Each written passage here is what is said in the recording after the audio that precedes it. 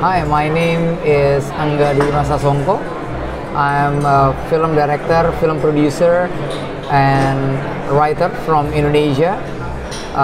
My movie 13 Bombs already released in Indonesia and now screened in International Film Festival Rotterdam. Okay, so since you mentioned it was released, how was the reception of the film in Indonesia? We very fortunate that we one of the box office for 2023 and the only box office for action movie, because nowadays in Indonesia horror movie is very popular. So it's like a one of a kind moment for Indonesian films that can bring one action movie in the list of box office in that year 2023. We received 1 million, more than 1 million viewers, ticket sales in Indonesia. Okay, all right. And tell me a bit behind the inspiration, let's say, behind the story of the film. It's an action, but it's also social, political, financial comments there. Yeah, maybe I need to give you some context about Indonesian film. Please. Indonesian films dominate by drama and horror because to make an action movie, it's high stake.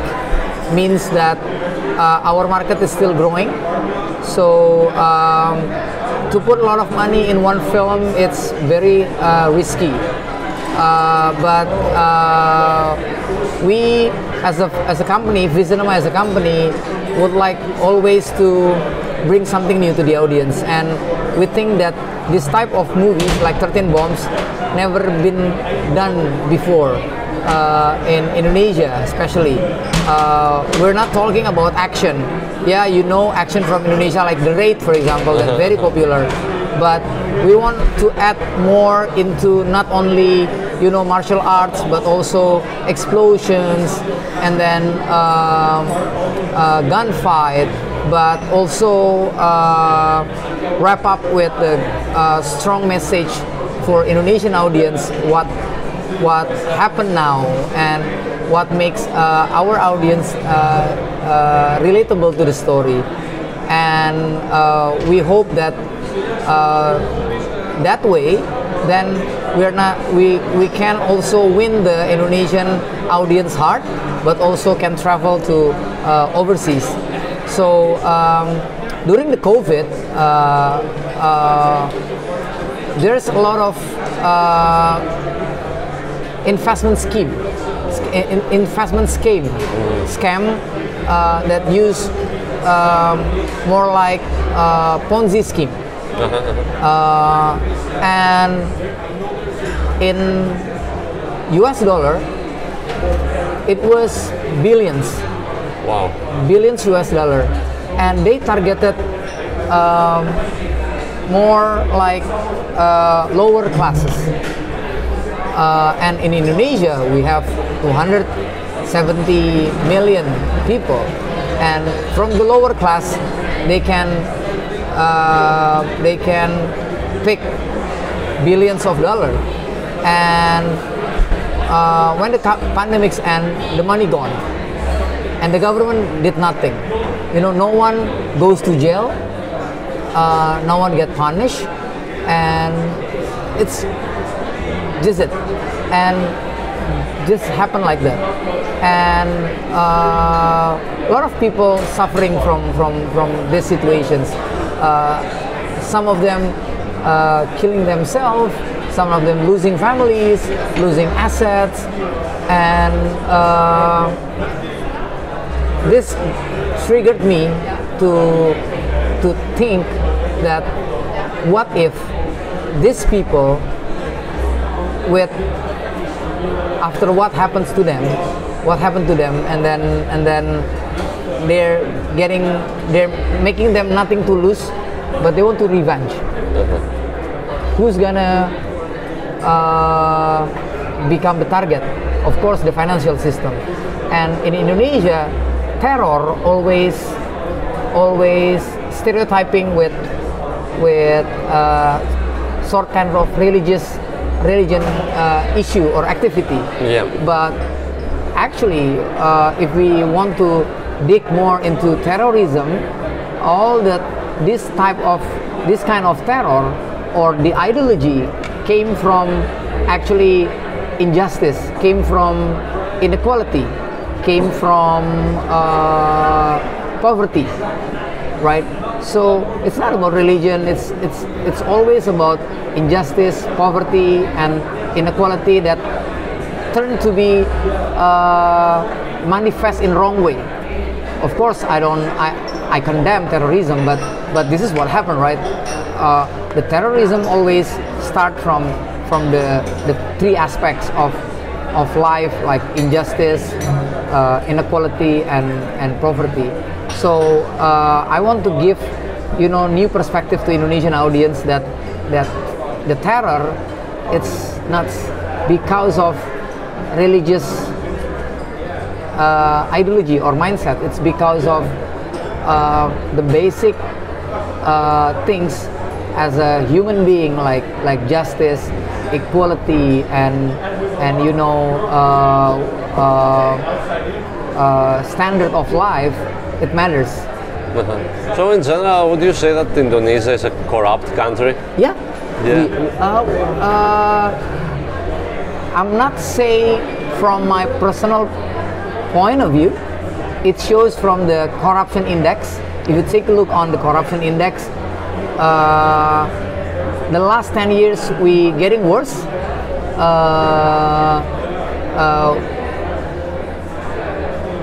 In corruption we're not getting better. We're getting worse, and yeah, that's the reality. I don't want to trying to oversell what happened in my country, but the corruption, if you take a look on the corruption index that released by the international organizations, you can see that the last 10 years we are getting worse. Okay. And tell me a bit, I'm not sure who are the good guys and who are the bad guys in the movie. This is for me I'm not sure who to cheer for, Tell me a bit about that. I'm trying to create, something that I quite rare to feel during if I watch an action movie. Action movie usually the formula based on character's journey. There's a hero that we follow along the way. Sometimes he or she do revenge, like John Wick, for example, or fighting for bigger goods or big occasions like James Bond or Jason Bourne. But to see films with two perspectives, like for example, like Infernal Affair, right? It's so Asian, right? So I'm trying to do something like that, so I believe that every person has two sides of the coin. That every action counts in something. That if we have a chance to understand, maybe we can rooting to that, and our perspective as a human being will be challenged by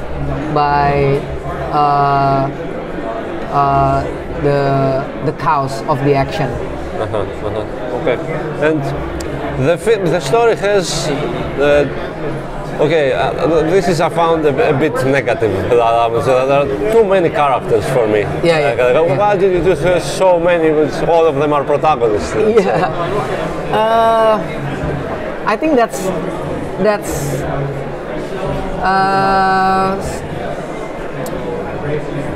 maybe it's quite my experiment and something that I thought it would resonate to especially the local audience, you know, where they can choose which side or choose which character they want to connect. One thing about, like I said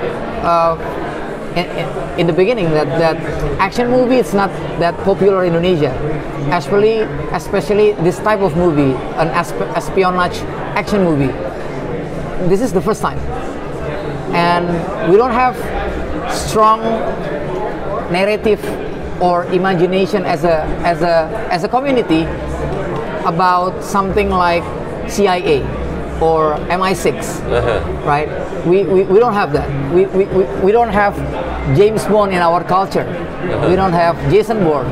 We don't do war with bigger country. We are, you know, mostly peaceful, and most of the time our government fight its own people for 32 years. So we don't have those kind of collective memory about someone or some intelligence units that's very powerful, very cool. So I'm trying to figure it out what might be work with our audience. So I separate with three different point. Three different groups. So the first group is the intelligence agency, and then the other one is the terrorists, and the third one is are the ordinary people that stuck or trapped in extraordinary situations. I thought the audience might be difficult to relate to this agency because they never has imagination about this. Maybe they cannot relate to the terrorist because it's a terrorist in Indonesia always framed as bad people. So I put this ordinary group to become sort kind of relatable point of view for the Indonesian audience. That's what I designed. But for some people, especially like maybe like you, it's kind of difficult to rooting to empathize to characters because there's too many. Yeah. Okay. And since we're talking about the characters, tell me a bit about the casting. You have all the creme de la creme of stars in Indonesia. Tell me a bit about that. Was it difficult casting them? How did you came to bring them in? Not really, because I'm also the writer of the story. So when I wrote the script, I already pictured the cast during the process of the writing. So like Arok, I imagine it will be Rio Dewanto, and then Emil will be Ganindra Bimo. So I'm quite fortunate that all the cast that I imagined during the process of writing, they say yes. Yeah. Okay. So was it difficult having like celebrities on the cast, or it's okay? No, because some of them I've been worked with them before. Only Chico Kurniawan that I worked with him for the first time in this movie. So the rest of the cast was were worked with me before this film. So we've become a friend before this production. Okay. And tell me a bit about this first actions in the bombing of the car and the money that's all around. Tell me a bit about how you shot that, because I was really impressed with that scene. Yeah.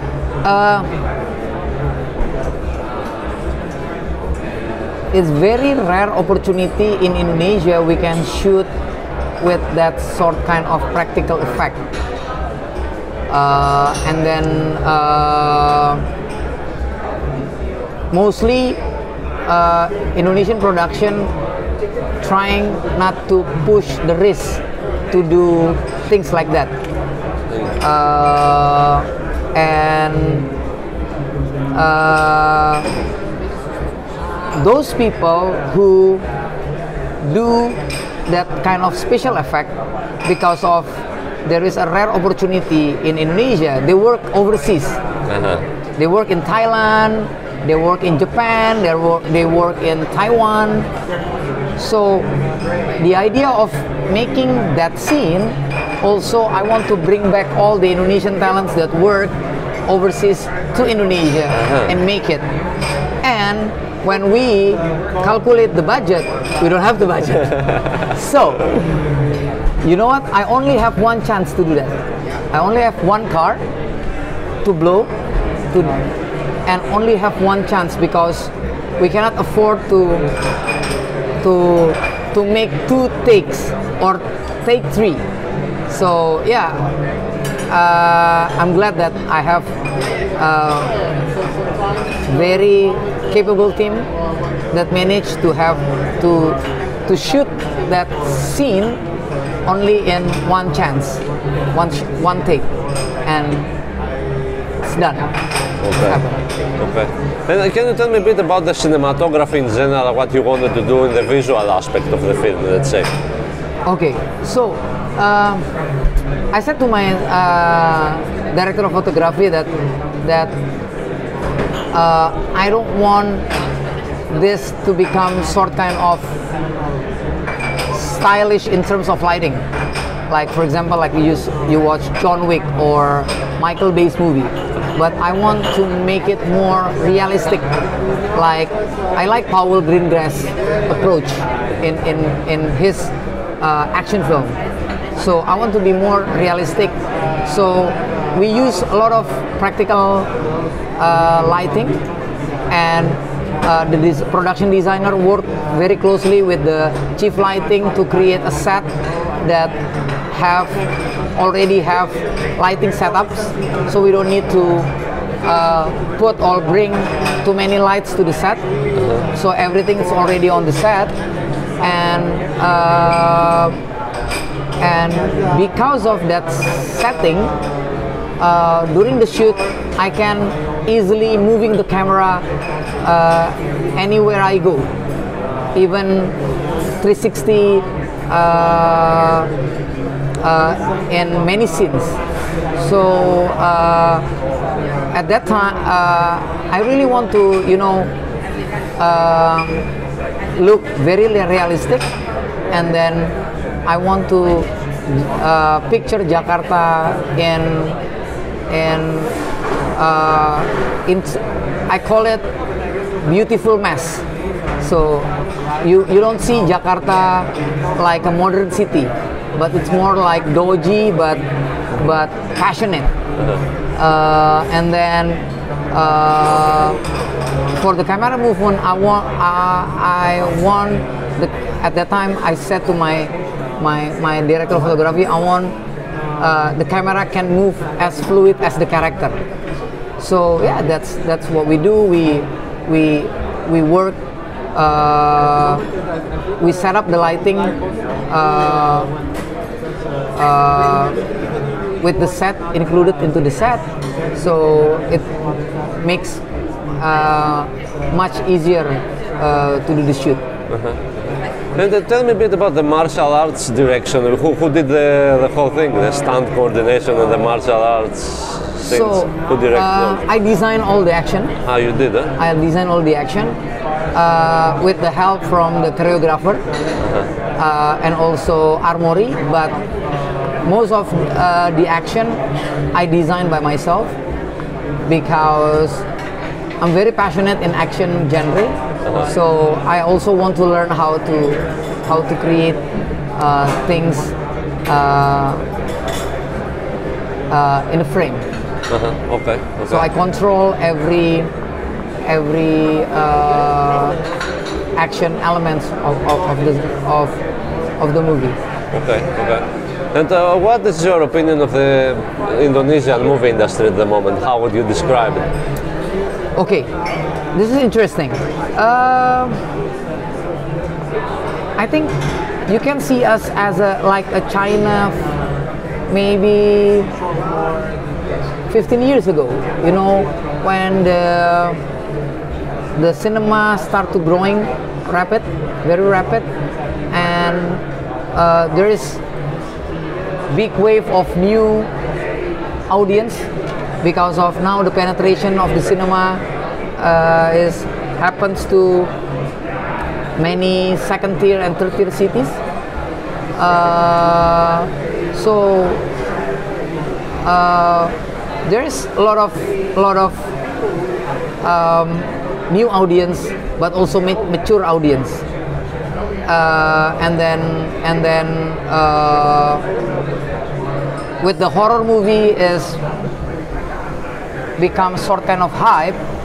Now a lot of action movie, a lot of horror movie being produced, but I think it happens to anywhere when the cinema industry starting to increase.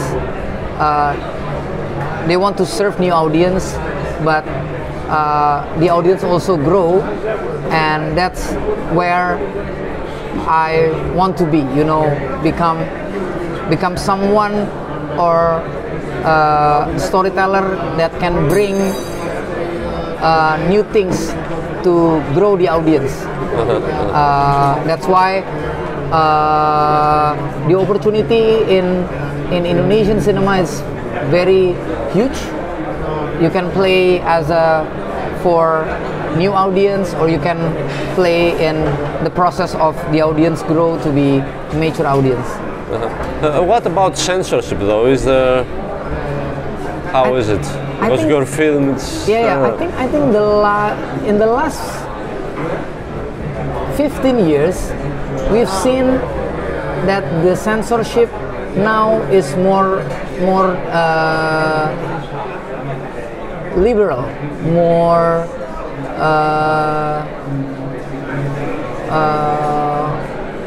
open-minded. Now we don't. It's quite rare to see that the censor body cut your film, but they classified your film. You can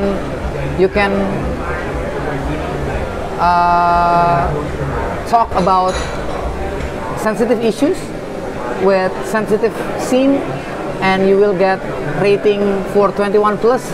Means every audience that goes into your studio must